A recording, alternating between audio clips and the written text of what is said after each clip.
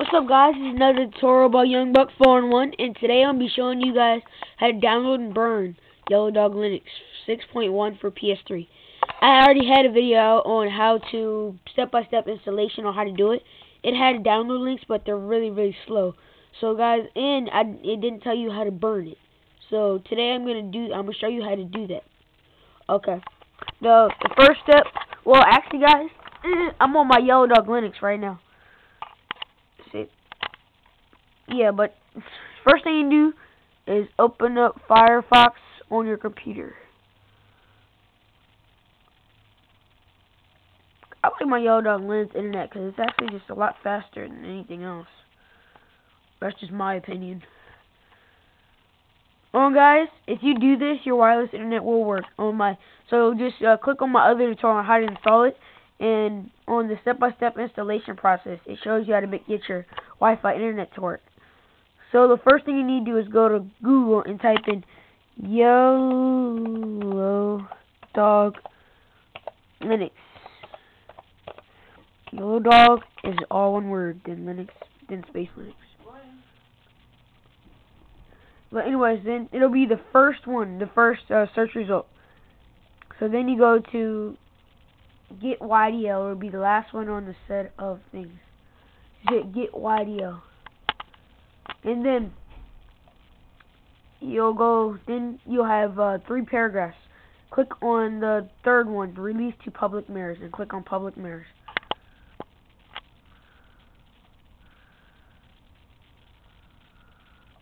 Okay, guys, there'll be a whole bunch of mirrors, but click on the one that you're in. But if you're in the United States, click on the second one, the Oregon State University, and click on the FTP.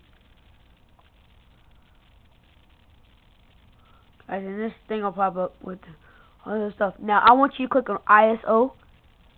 Then go down. In the last one, it'll be yellowdog 6.1 PPC DVD, a whole bunch of numbers, and new ps3.iso. And guys, everybody, like, I bought my PS3 in 2007, and I got the new PS3 ISO, and I have 60 gigabytes. It worked fine. Both of them work the same. So just get the new PS3 ISO. Just click on that, and it'll ask you to save it. So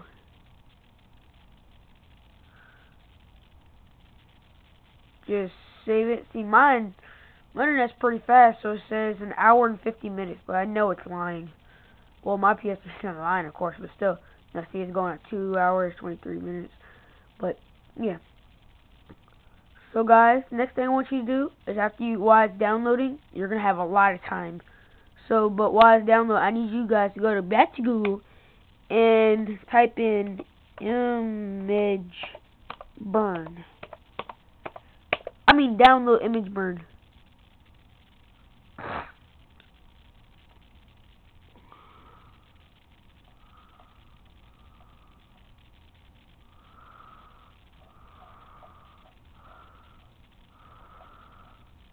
See, that's the picture of it right there, just showing you what it looks like.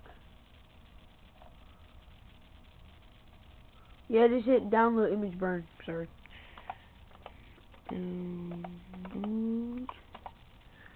Image burn is what we're going to use to download the ISO file. So just image burn download. So it'll be the third search result. Image burn download. Sorry, since I'm downloading some, my internet's going to go a little bit slower. You guys, just go do something. It's going to take about, well, for me it took about 9 hours. It's a long time, but it's totally worth it. Just scroll down the page when you see a whole bunch of stuff. Then hit download image burn by the little flower.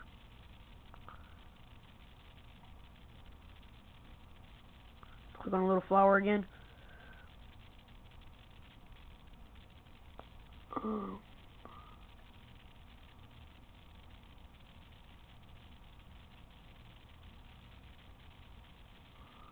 It's kind of weird. This thing popped up.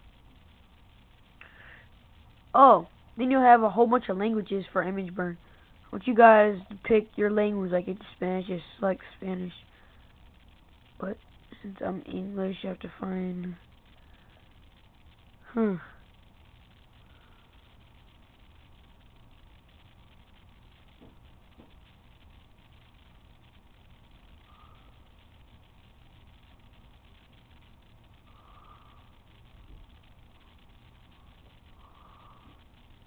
Oh, well, anyways, well guys, that's just about it. So yeah, just select your language. I don't feel like going through it right now, but yeah, but once you select your language, just see, look, now I'll tell you how much I have left. Just install image burn. And after you install it, and see, look, I still have, I'm at, what percent am I at? 1%. And I'm already at 62.63 meg.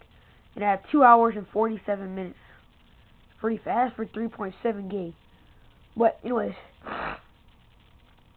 but yeah, just guys, just wait for that to download and stuff. But yeah, that's just about it. And once it finishes downloading and you've already installed image burn, just open up image burn and click write image file to disk. And then it'll detect your, make sure you already had your DVD disk in by when you open it up.